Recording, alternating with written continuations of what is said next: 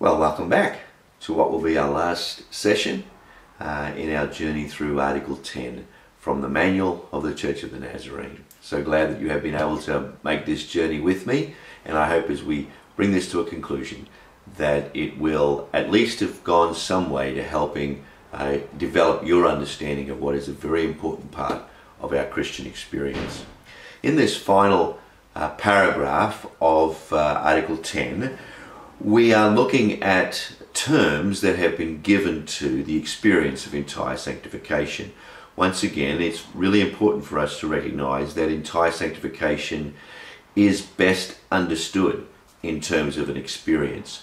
There is a theological idea, there are ideals, there are concepts and constructs that surround our understanding of entire sanctification.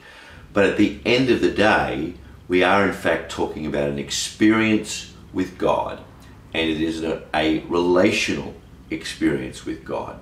And as a result of that, there is something that actually happens in our lives that we can identify, that we can recognize, and that can be a very, very significant part of our ongoing journey through life.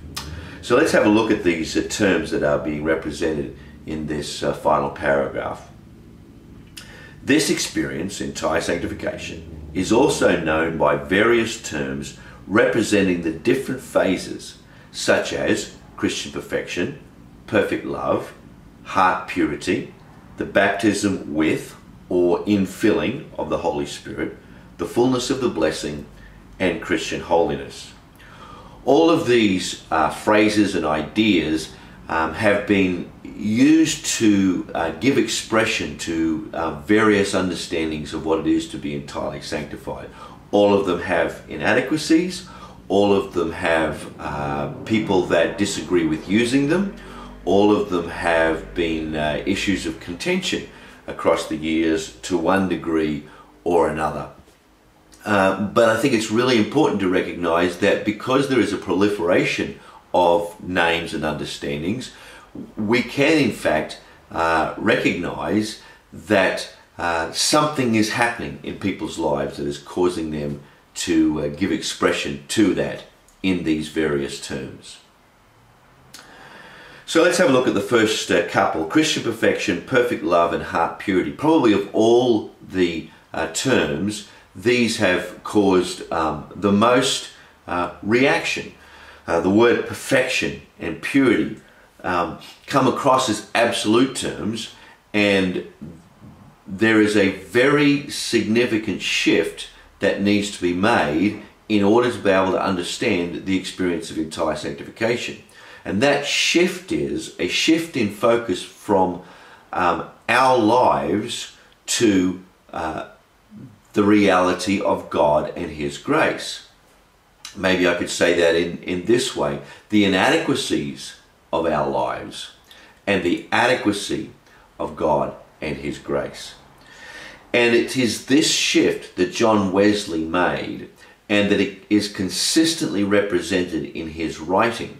And so when we look at the experience of entire sanctification, because it is something that happens within us, we are very often given to the kind of language and comparisons that represent changes in our lives from the time prior to entire sanctification to the time after.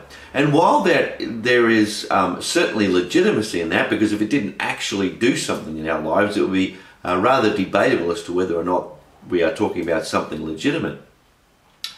But the issue is that because it's something that happens in our lives, we tend to look at our lives in terms of the validation of our understanding of entire sanctification. And it's really, really important to understand that John Wesley, along with the best of theologians that have come along since, have recognized that human beings are, well, human.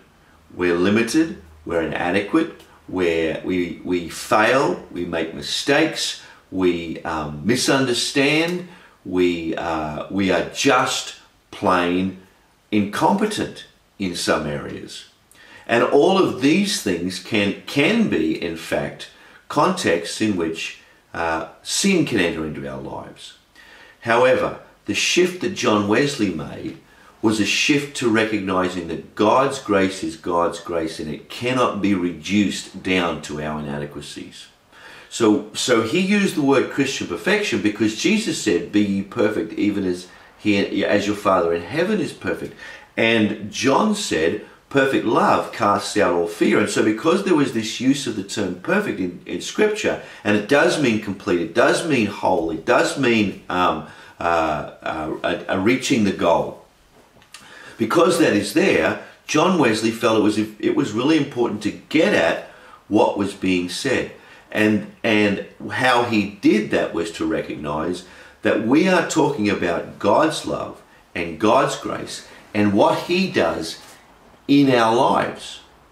So the issue here isn't our inadequacies, it's God's love. So when we talk about Christian perfection, remember we're talking about relational experience.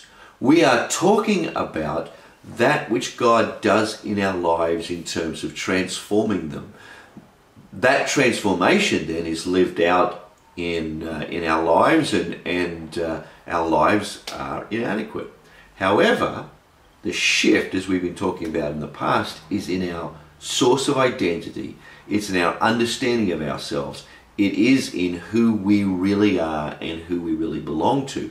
And in order to come to that place, there is this complete surrender to God and to his love that allows his identity to become the source and center of our identity. And Christian perfection is reflecting on that place where we have come to a point of decision in our lives of complete abandonment to God and his love. And the perfection is in what God does in our lives, not in either the adequacy of our gift or in the adequacy of our life lived after. However, the truth is, because our hearts are transformed, that when our inadequacy impacts another, we will be given to we'll be given to attempting to put that right.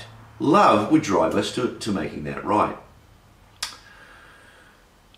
So that is Christian perfection, and perfect love again talks about the infilling of God's love in our life. Heart purity is the place where our heart has come to when we are motivated primarily, if not singularly, by God's identity being at the core of our identity. The baptism and the infilling of the Holy Spirit, we talked about that previously. The fullness of the blessing in many ways just describes completely that joy that goes along with recognizing we have walked into an experience with God that is actually dealing with the center of our being, and there's a genuine joy that goes along with that experience. And finally, Christian holiness is simply reflecting on the fact that the life that we live from that point on is a life that is given to God and living out the values that he is pouring into our life. And that is the best understanding that we can have in terms of a human embracing of holiness. We live out the life of God in our lives.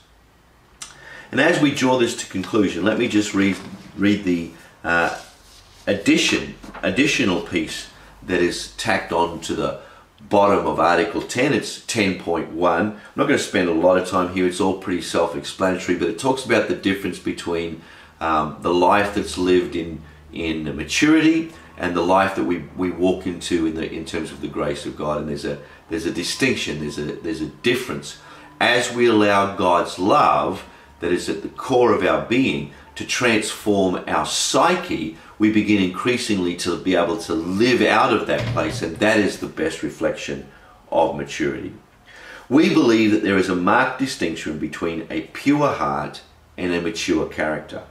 The former is obtained in an instant, the result of entire sanctification. The latter is the result of growth in grace. We believe that the grace of entire sanctification includes the divine impulse, the urge to grow in grace as a Christ-like disciple. We have this urge to become increasingly like Christ. However, this impulse must be consciously nurtured and careful attention given to the requisites and processes of spiritual development and improvement in Christ-likeness of character and personality. So, just because God has entirely sanctified our lives and given us this desire to become more Christ-like doesn't mean it's going to happen automatically. We have to nurture that. We have to develop that. Without such a purposeful endeavor, one's witness may be impaired and the grace itself frustrated and ultimately lost. It is possible to walk away from the experience of entire sanctification by simply ignoring the impulse that God puts in our life to walk towards Him.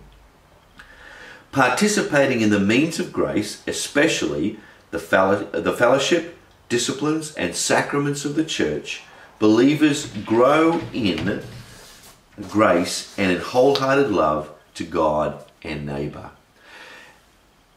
And in conclusion, let me say this, that as having been a part of the church all of my life, and having recognized the way God has worked in my own life, I would have to say that the thing that I am most clearly able to identify is that simply being around a long time or having had an experience with God in the past doesn't keep us on the journey to Christ-likeness. There is a deliberate focus, commitment, and embracing what is called here the means of grace, because that's what John Wesley called it, the sacraments, the being a part of the church, being part of the fellowship. It is these things that continually shape us and move us towards God's likeness. Well, thank you for being on this journey with me. I am thrilled that we've had this opportunity to spend together. I'm going to do some more of these videos going forward about specific issues. There may be a couple of weeks gap before I put another one together, but it is my intention to keep on looking at key issues within the life of our church as we move forward. Thanks once again. I hope you have a great week.